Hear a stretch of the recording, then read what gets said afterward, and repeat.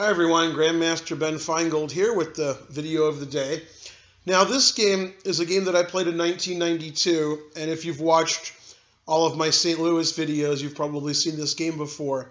Now this game is very similar to a Jackie Chan movie because there's a big attack, it's really well played, it's exciting, and there's a brutal finish.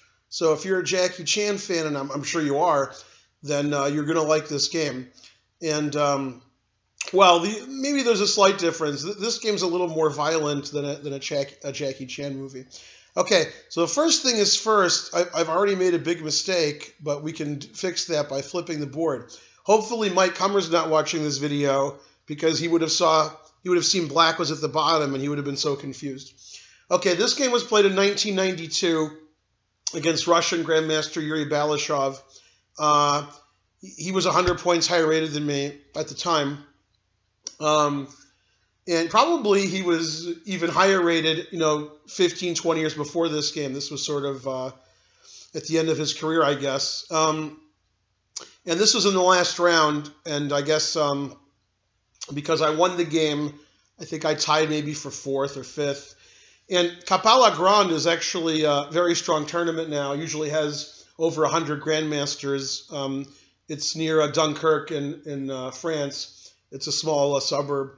And when I played in it, it was just starting out. I think it started in something like 1987 or 1988, and they've been holding it annually since. And it usually gets 400 or 500 players, of which at least 150 of them are IMs and GMs. So it's a nice tournament.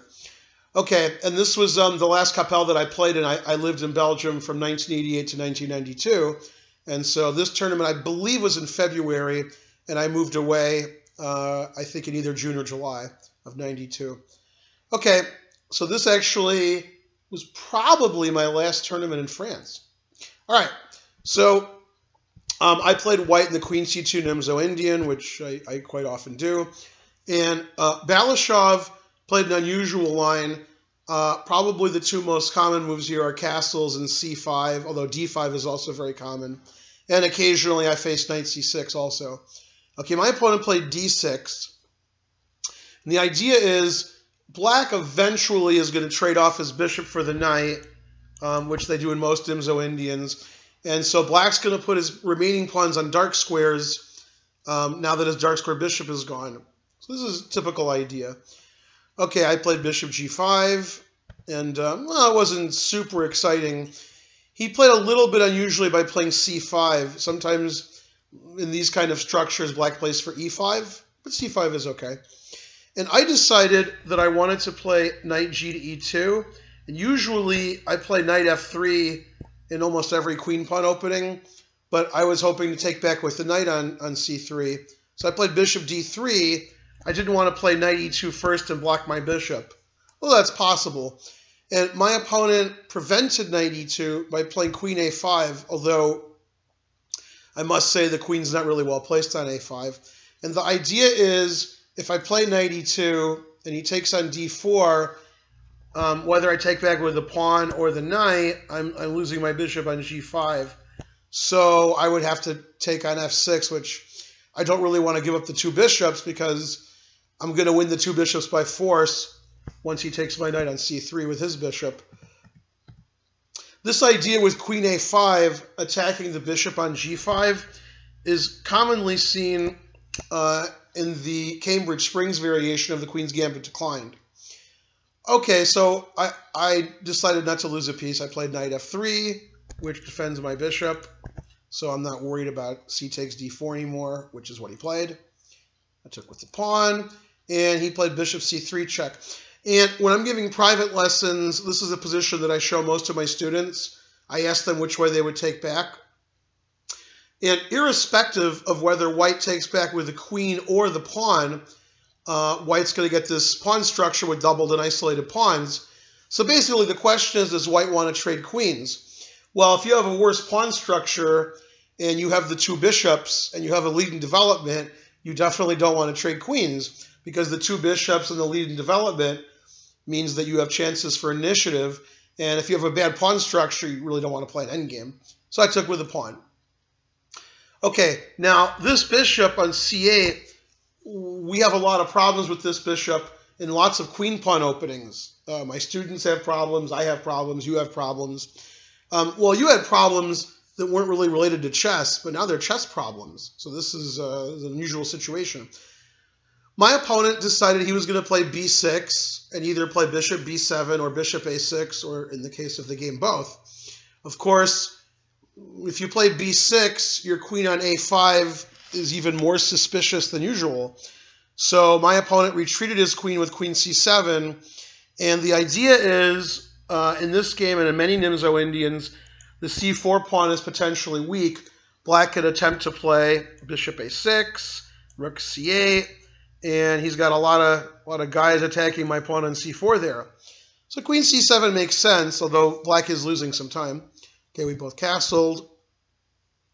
And this is the hard part of chess.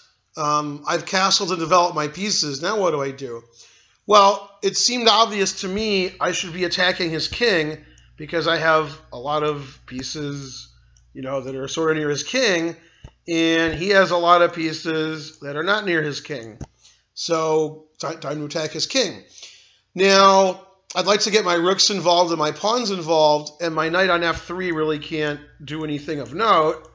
So I played the strategical move knight to d2. This does many things. It defends c4 again, so I'm less worried about my weak pawn. It unblocks my f pawn, so I can advance. And my knight is ready to go to e4 in some cases. And it clears off the third rank, so I can do some kind of rover by moving my rook up and over. And so I have a lot of ideas with knight d2. In fact, I did another idea which I didn't even discuss here. Okay, so he played h6 attacking my bishop. I moved my bishop away. And he played b6. And now I decided I wanted to play knight e4, but if he takes my knight, I don't want to take with the bishop. I'd rather take with the pawn and have a monster pawn center. So since this was 1992, I hadn't established all my quote-unquote crazy rules yet, so I played f3.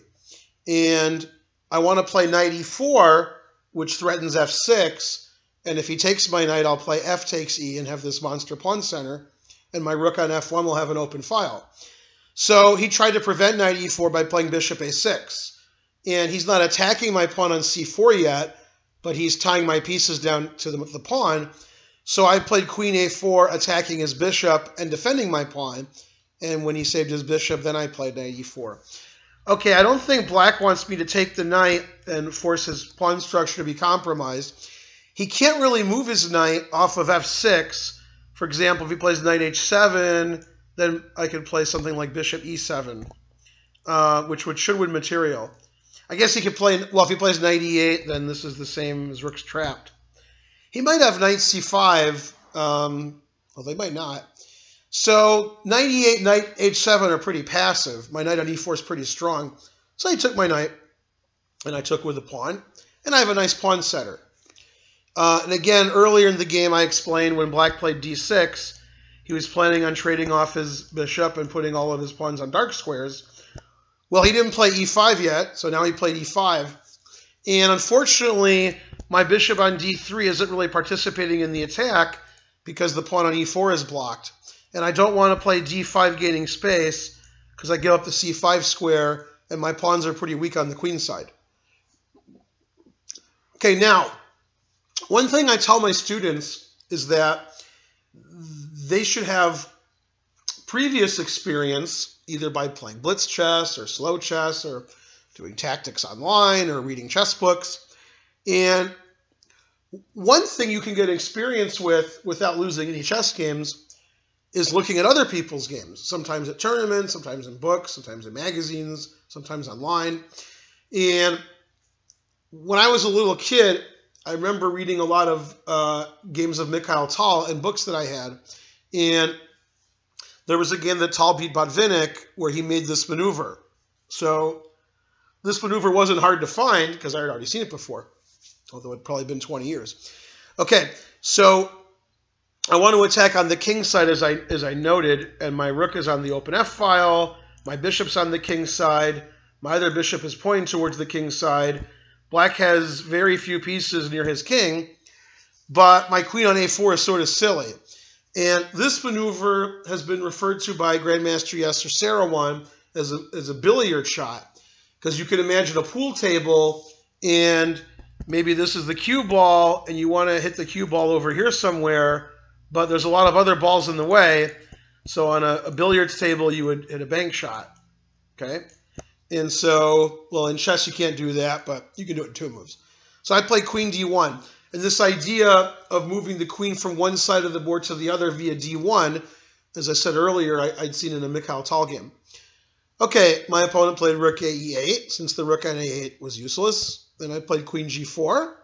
My opponent didn't like my queen on g4, so he played bishop c8, threatening knight to c5. And I played queen h5. I think the bishop's worse on c8 than it was on b7, so I'm not too unhappy. And he played bishop a6. Wow, he found every square in the diagonal for his bishop. He's trying to win my c4 pawn. And I'm definitely not going to play queen e2 and defend my pawn. I didn't come here to defend my double pawn. I came here to mate my opponent. So I played rook f3. I want to double rooks on the f-file. I want to play rook to g3. I want to attack his king. He took his pawn, and I played rook g3. Well, now the obvious threat is queen takes h6, and he didn't like that. Now here he made a bad move, and probably after this move he's losing. And if you've watched a lot of my lectures, then you probably know what it is already. It's a move I say never play. And obviously he played it with the intention of defending later, but this move loses time and gives back the pawn. Played the move f6. And the idea is when I take the pawn on h6 threatening mate, on g7 he can play rook f7. Okay, material's equal, but now my rook is overworked. Luckily, it's my move. My rook is defending my bishop, and my rook is pinning his pawn to the king. So if it was black's move, black would win immediately with the simple bishop takes d3, and I can't take back because my queen's hanging. Okay, so I save my bishop. And now, even though black is probably losing, because I have a nice center, I have 2 bishops, I have an attack, black's knight is pretty passive. He can't really make any threats. It's sort of a strategical losing. It's not the kind of losing that is going to take 5 or 10 moves. It's going to take a whole game to prove. And here my opponent played a very bad move, which strategically would be recommended in a lot of books, but it doesn't work tactically. You always read and hear when somebody's attacking on the wing, I'm attacking on the king's side, you should counterattack on the center.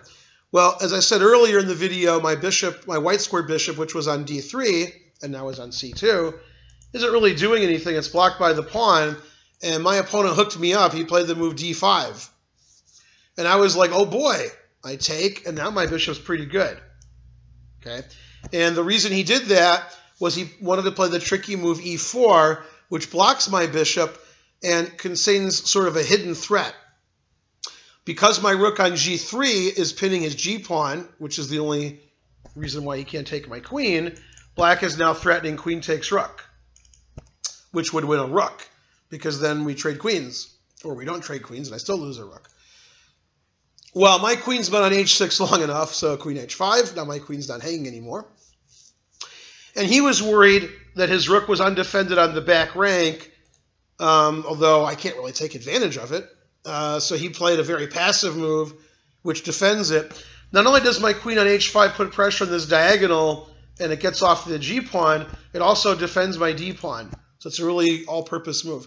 Play queen c8. Really passive move now that black is a pawn down and white is attacking. Okay, rook h3. I'm getting my queen and rook lined up on the h-file. Played knight f8, as recommended by Bent Larson, who once said, you never get mated with a knight on f8. Well, I guess he didn't see this game.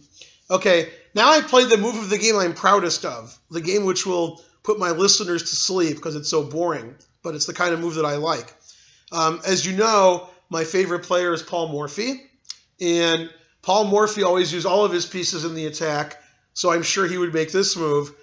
It's basically the only piece white hasn't moved yet, the rook on a1, which is doing nothing.